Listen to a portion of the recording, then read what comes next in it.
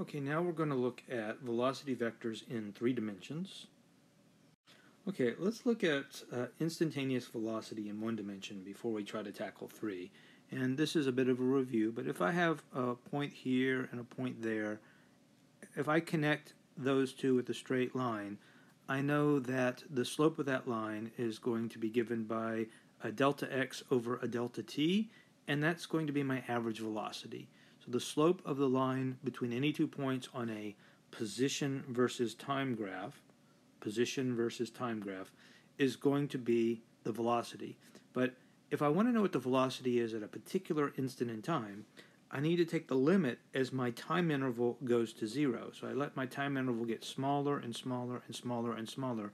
And as I do, this line between those 2 points converges to become a tangent line at my point of interest. And the slope of that tangent line is the velocity at that point. And we know that that's going to be given by the derivative dx over dt. And so that would be my instantaneous velocity, the derivative of the position function with respect to time. And we know on any position versus time graph, the velocity is going to be, the instantaneous velocity is going to be given by the slope of the tangent line at every point. So if I picked a different point, say a point up here, there would be a different tangent line, one that just kissed that curve at that one point, not intersecting any of the others, and the slope of that line would be the velocity at that point.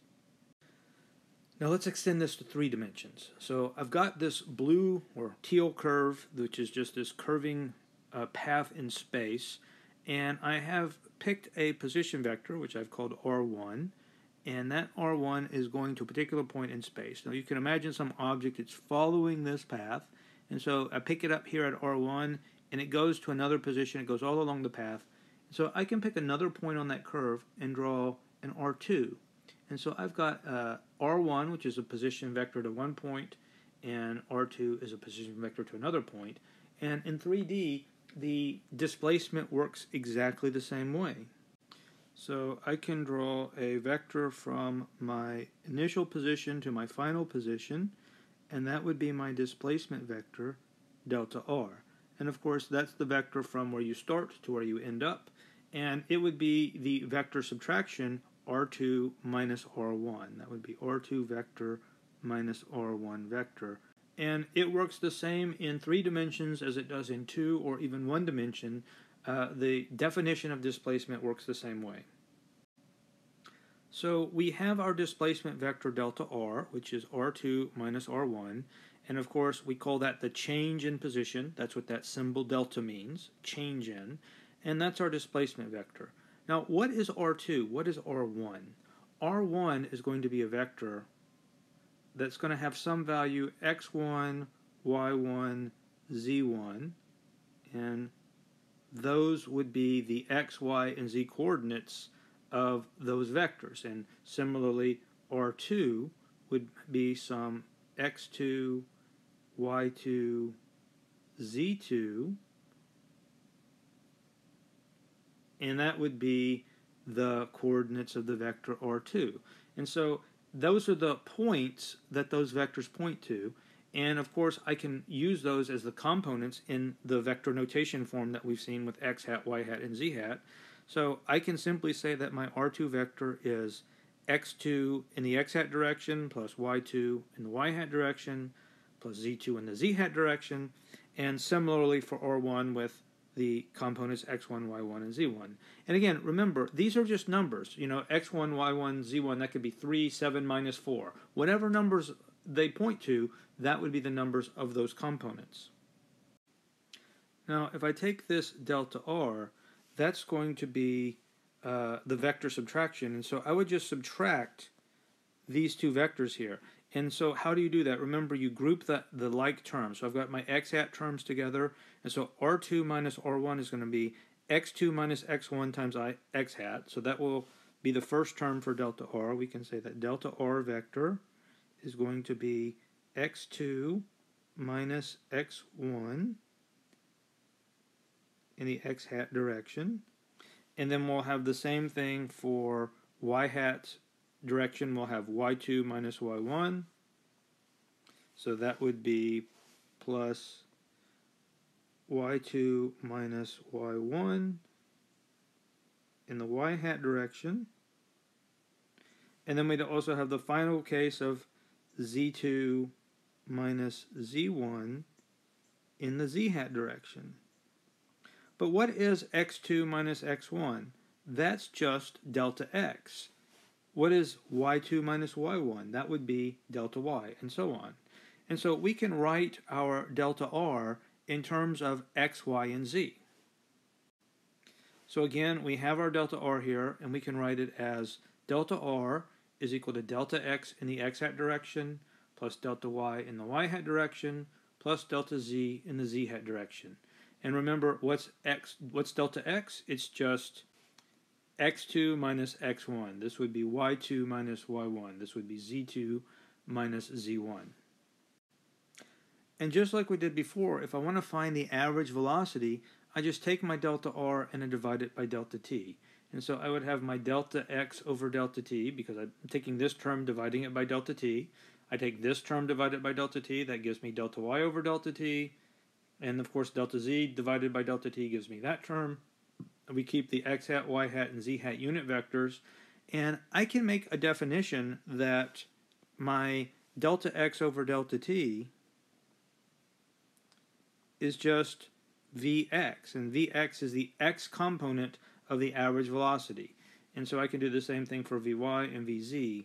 And so that gives us the way to calculate the average velocity in 3 dimensions. We just do the same thing we did in 1 dimension 3 times. Delta x over delta t, delta y over delta t, and delta z over delta t.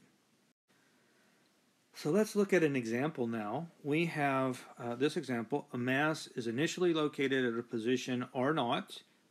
0 is sometimes used for the initial position of something. It stands for the position of it at t equal to 0. That's why it's often used for initial position.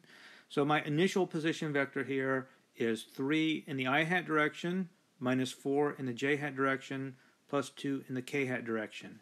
So I'm using the I hat, j hat, k hat notation here. I mentioned that I want you guys to be fluent in using both it and the x hat, y hat, z hat notation. So I'm going to mix these up into a problem so that you get a good opportunity to work with both kinds. But just remember, it goes in order: x, y, z, I, j, k. So this I hat is along the x-axis, j hat is along the y-axis, k hat is along the z-axis, and the hats, of course, tell us that we're talking about unit vectors.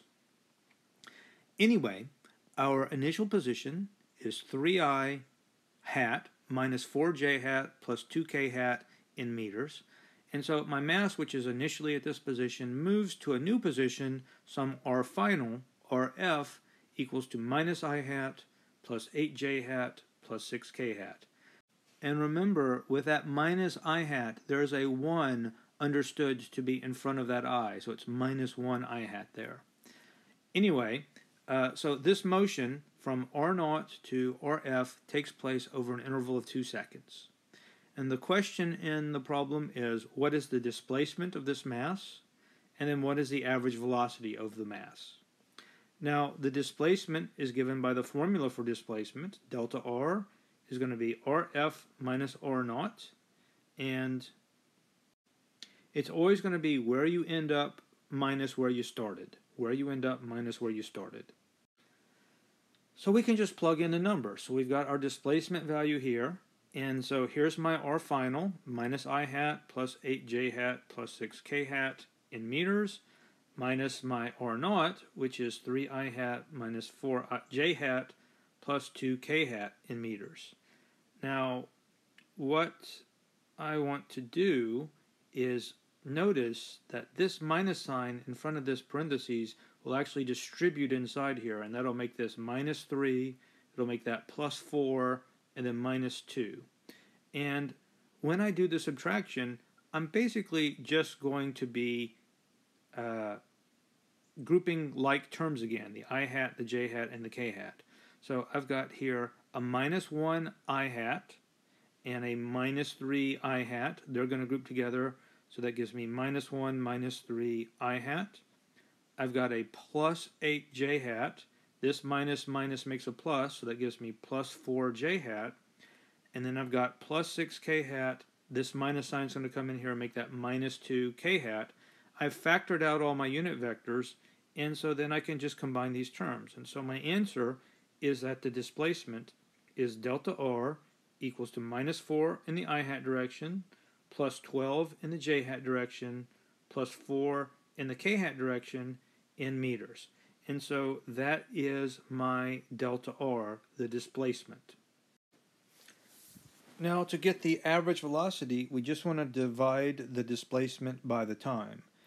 And so the average velocity is going to be delta r over delta t. And my delta r, we have minus 4 I hat plus 12 j hat plus 4 k hat in meters. That's what we got on the previous part of the problem. And we're going to divide that by the time interval, which was given to be 2 seconds. And so 4 divided by 2 makes minus 2, 12 divided by 2 makes 6, 4 divided by 2 makes 2. So our average velocity works out to be minus 2 I hat plus 6 j hat plus 2 k hat meters over seconds, or meters per second. And that's the answer to the problem.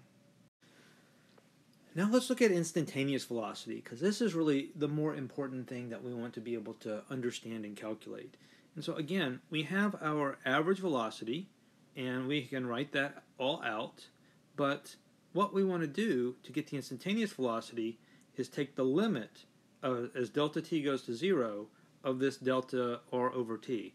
And we know that as we do that, this line here is going to become tangent to the curve at the point of interest.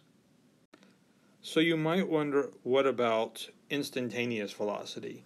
Now, it works the same way. We have this idea of an instantaneous velocity being the average velocity, the displacement divided by the time, but you take the limit as the time interval shrinks. So rather than an average velocity, say, between that point and that point, if I want to know what the instant velocity is right there, I take my time interval and I shrink it smaller and smaller, and I take the limit as that time interval goes to 0, and I zoom in on a velocity.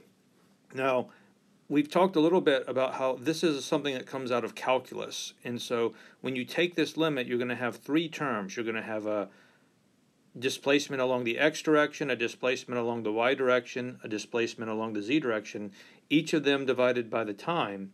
And when you take the limit as delta t, these turn into what are called derivatives in calculus, and you can usually write that as like dx over dt. If any of you have had calculus, you'll probably recognize this notation. But the good news is that in general physics, we don't really do anything with calculus, so what I really want you to understand is just that there is a process by which we can consider an average velocity and shrink that time interval to zoom in and find the actual velocity at a particular point in time. And it's going to have some value in the x direction, some value in the y direction, some value in the z direction. And we could just call that the x component of the velocity, the y component of the velocity, and the z component of the velocity. And that would be our expression for the instantaneous velocity in 3 dimensions. Now, the one thing that I want to point out is that when you have a particle that is moving along a curved path, at every point on the path, the velocity is always going to be tangent to that path.